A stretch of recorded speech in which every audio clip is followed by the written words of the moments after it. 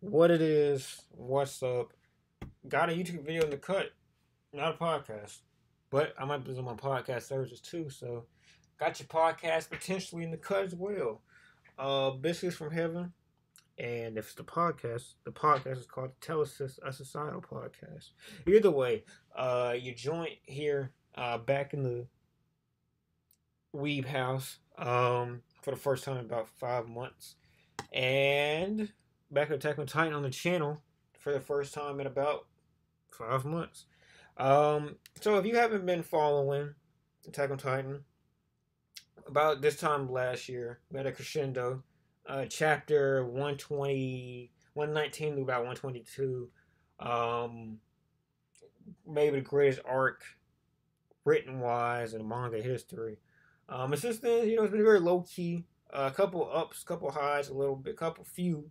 But mainly, pretty much your standard. How do I say? Shonen friendship nonsense. Wasting time till you get from important plot event to important plot event. Making sure that too many main characters don't die. Just about every shonen at this point in the series, with a few chapters to go, has to figure out a way to make the stakes still feel real while taking you from point to point B. And I would say Isayama has done a decent job at that. It really kind of, threw the belief out of the window when I saw Levi survive what he had to survive. Levi's not gonna die before he gets into some kind of battle or some shit like that. Levi had no business surviving when he survived. Then you had like all of them, just like everybody survived. Everybody that matters survived the attack by Flock's crew. Fucking Gabby comes in and gets a killer shot again. So we're here at this point now, and they see Eren for the first time. He's getting close to land. They realize, not they, but Annie realized that Liberio can't be saved, and it's where her father's at. So here we go. It starts with a flashback. Look, Khalil, we're the only ones who know about this hiding place. We'll save money until the bag is full. So I guess they're trying to save money, maybe get the fuck out of there. Okay. If we keep stealing like this, sometimes you get your left hand cut off too. Jesus. What the heaven?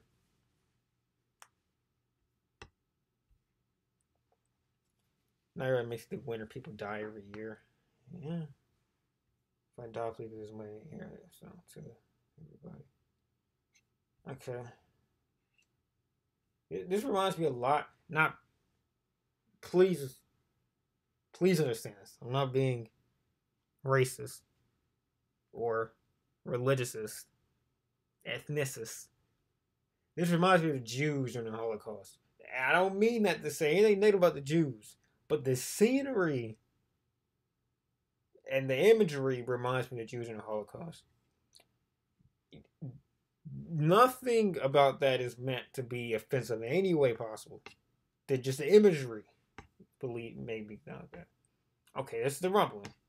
This is not just the imagery. That's it. Anyway, that's a cool way to introduce the rumbling.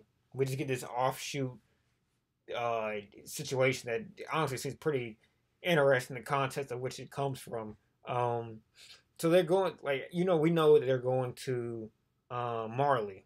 Marley has some very, strict rules. In other situations that's more pertaining to Eldians, but it seems they have strict rules even with other people, I imagine. There's crying. Yeah. There's crying, there's rumbling, definitely. This is a cool imagery, though. Look at this. This reminds me about Tsukiyomi. The first Tsukiyomi. Someday those people, I'll massacre them all. Fucking Eren, bro. He was a sociopath. Is he wrong? I don't know. Yeah, I don't think wrong exists at this point. The shading is so interesting with Isayama. He put so much work into that. Before long, they'll all die. No, I'll kill them. This one's like looking back like, this motherfucker. It's crazy. For the son, teacher to Paris Island and finally survive, right? Anything and everything will be lost. Dreams, animals, houses, lives, people. See, when you describe it like that, it's a little bit sociopathic. If he's not describing it as I want to get revenge for being the hunted people for millennia. That's not the way he's phrasing it. He's phrasing it like I want to fucking eviscerate all of their generations, their timelines. I mean, come on. I don't know. He's crazy, but yeah, I don't know if he's wrong. That's something I can't decide. Are the ones who must die us alien people, just like how the kings of the walls chose a path to suicide? So at this point, I know he touched the story and he saw it like pretty much the paths that he had took Zeke on. I mean, he already saw that, and then he already like I think he already had the ability to transform it to his liking. At the very least, the number of people between the island and outside that would die is a huge difference. It's the truth that the alien people were to be completely extinct, the problem the Titans would be gone. But that outcome is not one I can agree with. See, it's like another thing with Aaron's like sense of of justice is not all the way based on facts, because right there he faced the fact and he did not agree with that fact whatsoever. The lesser evil in terms of fatalities would be the aliens being extinct. That's a reality that he was faced with, and he chose to go in a different direction than that reality, which is let's continue fighting because we don't want to be impressed. This has no transitive property to any kind of real sense. There's no situation in humankind where exterminating one minority would better the world in any kind of sense, because there's no people that are fucking titans.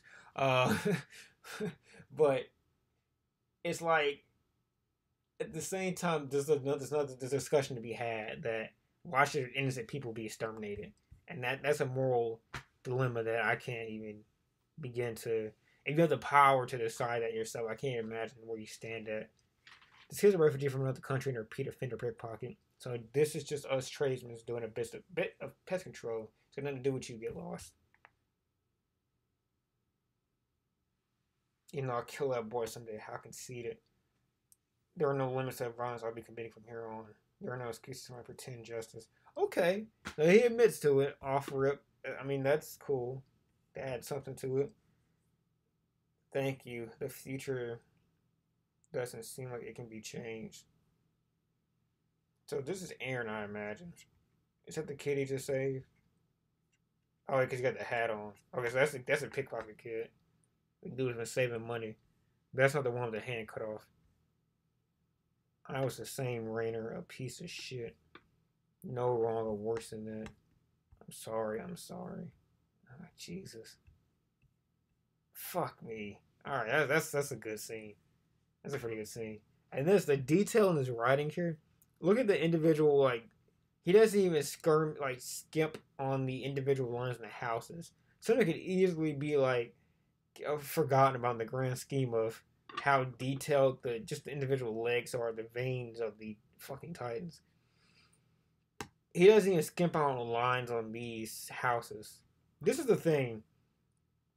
I love the feeling, the constant enjoyment of weekly serial chapters and series, but monthly chapters, from what I see, back when I first started getting into manga, weekly chapters were like pretty much like the standard. Like Naruto's weekly, I believe One Piece is weekly. I don't know if it still is weekly. I imagine it's not, but it might be. I don't know. I believe Bleach was weekly. Bleach, I think, ended a little bit before, a little bit after I really got to. But I believe Bleach was weekly. Naruto was, and I don't know who else was hot around the time, but there were some other ones that were like really hot. Like, you know, Yu-Gi-Oh still was the thing. Fucking Tokyo. Anyway, the hottest series were weekly in 2011, 12. And if you recognize the problem with a lot of those series, the two main ones, Bleach and Naruto, had a lot of line problems, like continuity issues, a lot of goals they couldn't reach, and a lot of things that just came to a head towards their final sagas. If you remember those two, One Piece I think switched to monthly at some point. I'm not sure. But Oda also is apparently some kind of fucking prodigy. So I don't know if it's fair to compare him to Kubo, who is also a prodigy at writing and drawing and shit. Well, drawing. The writing aspect kind of where he gets lost. And Masashi Kishimoto made Naruto. But Oda's supposed to be like a fucking prodigy, like in every sense of being a manga artist, a mangaka. So it's a little bit different. But the point is like monthlies. Look at Araki. Look at I think Oda does monthly now. Look at this. Look at Berserk whenever it drops a chapter. The monthly is something different. It's a different animal altogether. Maybe it's an advantage to weekly. It keeps the interest up, all that shit. I believe MHA is also monthly, but I think they have pretty well drawn manga chapters. I haven't read too many MHA chapters, but and also I think they have pretty well written chapters too. Or drawn, not written, but the art, just what Araki puts into these things, man, they're just so well done. Godly, man. Run from somewhere high up, go up the mountain. Dude, this is just crazy. They're surrounding them. Holy shit. There might be run over there. It's just a joke. We're gonna be crushed. No way, you can't give up. It's like the island aliens. No, it wasn't just that.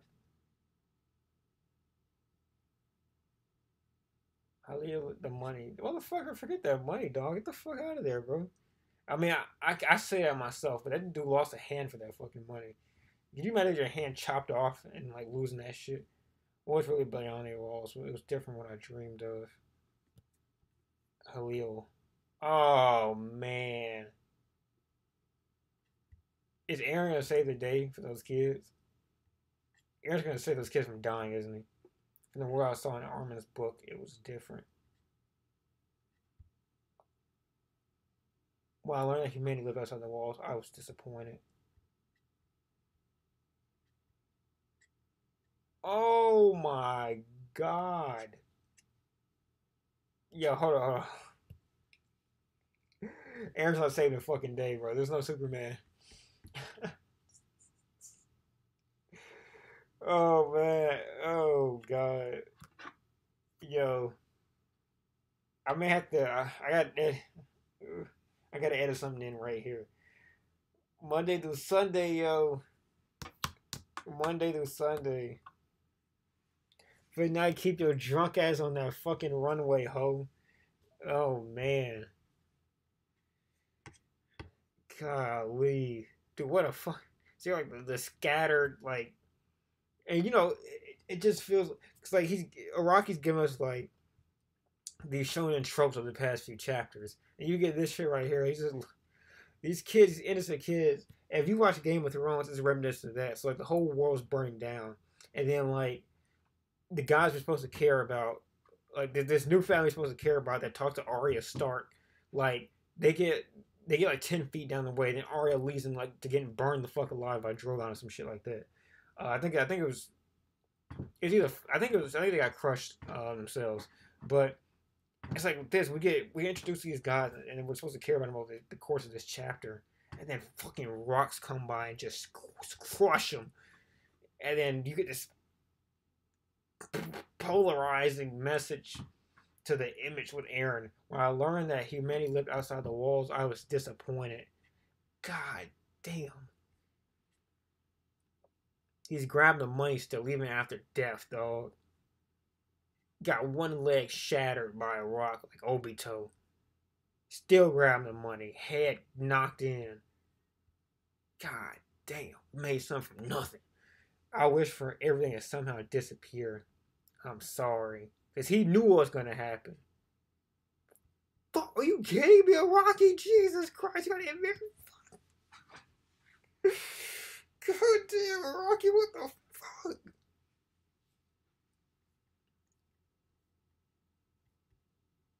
Jesus Christ, Rocky, are you serious? He knew that kid's gonna get killed there, and just how the kid died. Golly, and you got Amir flashing in there. Dude, what a fucking panel. That's fucked up. They're all gonna die too, just like that. Fuck me. Ever since I was born in front of my eyes. What the fuck? There's always been a depressing wall. Burning water, land made of ice, snowy plains of sand, outside world so much wider than what's inside these walls. So this is like now a snippet from the book he was talking about. But it's just majestic what he's doing with drawing this. They flattened the entire like city into nothing. Like that was a city. It's nothing. Holy shit.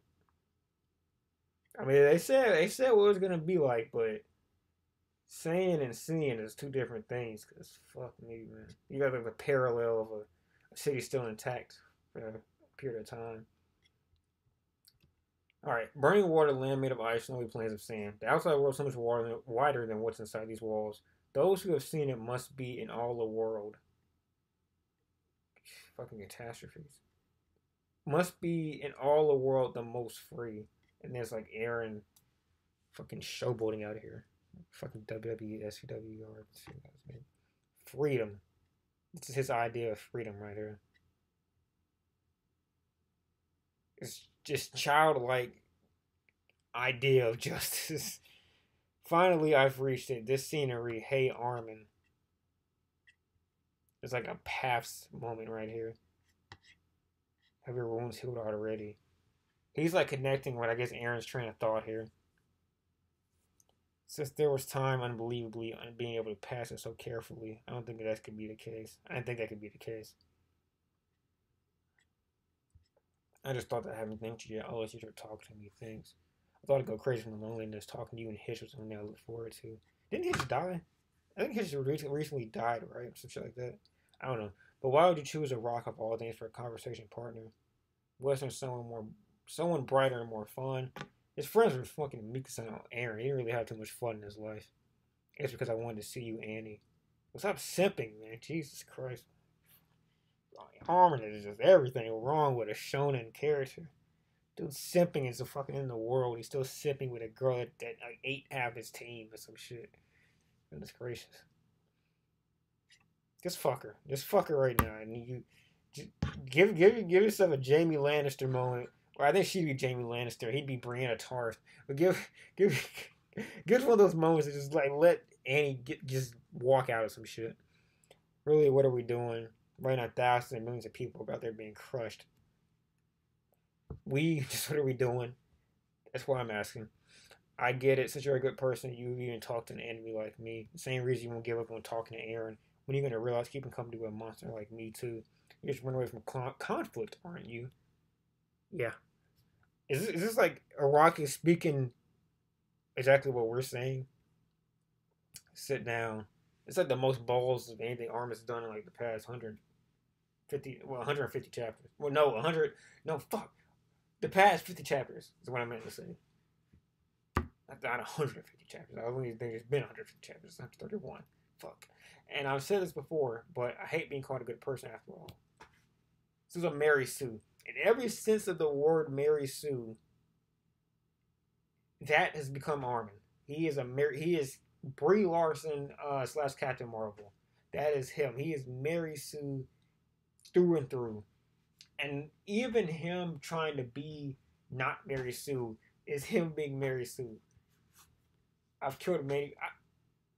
I'll give it this. It's the Attack on Titan version of a Mary Sue. Because a Mary Sue traditionally will not kill somebody for their own good, to survive, to help the world survive. That's not something Mary Sue would do. You gotta adjust it a little bit to this series, Not only so, just people, children too. He was a betrayer everybody I grew up with on the island, killing my comrades. I became a monster a long time ago. That was a week ago. He killed someone willingly. I wouldn't think it was a week. It was a day ago. He killed somebody like a day ago, willingly, without any kind of remorse. Somewhere inside of my head, one day, the promise I made with Aaron to go on a journey into the unknown world. I thought you'd make that come true. The world, you definitely have explored it. You've destroyed most of it, you two fucking evil bitches. The unknown world, it was like, after all, Yeah, it's different from the world we saw in our dreams. But I guess it's a white dove. It's just a white dove. I don't know. Maybe it could be a white dove. It's like a seagull, but maybe it's supposed to be a white dove in a way. Still, that which we don't know must definitely be out there beyond these walls. That's what I want to believe. The path which diverged will once again to be continued in the October edition. This is a September edition, so we will continue getting it monthly. Dude, Aaron is like lost in the world, bro. The moment you realize you're free to hit a girl, you just back home